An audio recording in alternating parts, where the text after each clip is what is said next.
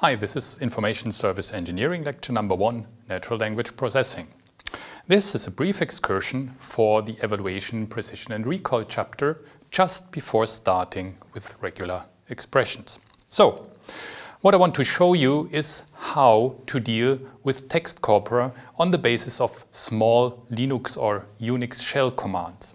So in case you are using a Linux computer, or if you're using a Mac, for example, you are able on a shell, which means a console window of the operating system, to deal exactly with these text corpora. So I have put together all the sentences that you had from the last chapter according to Beethoven, so 11 sentences, into one file, and you can download the file. You see here the link for the download.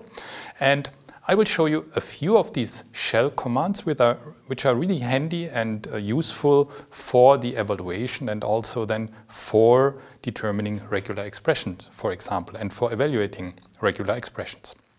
First thing I want to show you is, okay, we have the Beethoven corpus, which is a file, and if you want to know what's in the file in the Linux shell, you have the following options. There is the WC, the word count command. So I will show you. I switch to the terminal, and here I will show you we have the Beethoven corpus somewhere. Yeah, it's there. And what you can do, of course, you can have a look into that file. There you say catalog and then the Beethoven corpus, and there you see what's in there. As you see, lots of sentences. And if you want to know how many sentences are in there, you say word count, and you want to count not only the words, but only the lines, so therefore -L. And then you say the name of the file, and it says Beethoven corpus contains 11 lines. Okay, so for the basis, for example, when you want to determine precision and recall, of course, you have to know about these line numbers. Now, let's get back to the other commands. If you remember the two experiments that we did, first we tried to find a pattern which was Ludwig van Beethoven in these corpuses. So you have to write, or you have to use a command which is called grep. So you grep a string out of a file, and if the string contains several words, you put them together, or you indicate that they belong together with these quotation marks you see here. So let's try this in the terminal window. Okay, I have the terminal window. Now I say grep. So what I want to grep is Ludwig van Beethoven, and I want to grep these lines from the Beethoven corpus. If I do it just that way, you see the result is 1, 2, 3 lines. Quite nice, but you can count it automatically, and this is also something nice which the Linux or Unix operating system enables you to do. When you go back to the command that you had, grep Ludwig van Beethoven from the Beethoven corpus, you can connect this directly, so the output of this command to a new command by adding a so-called pipe. So this is this little sign here, that's a pipe. And then behind the pipe you simply say, now let's count the lines again. So word count -L. And that's it. So we hit the return key and you see the result is 3. So you have 3 as a result filtered out here.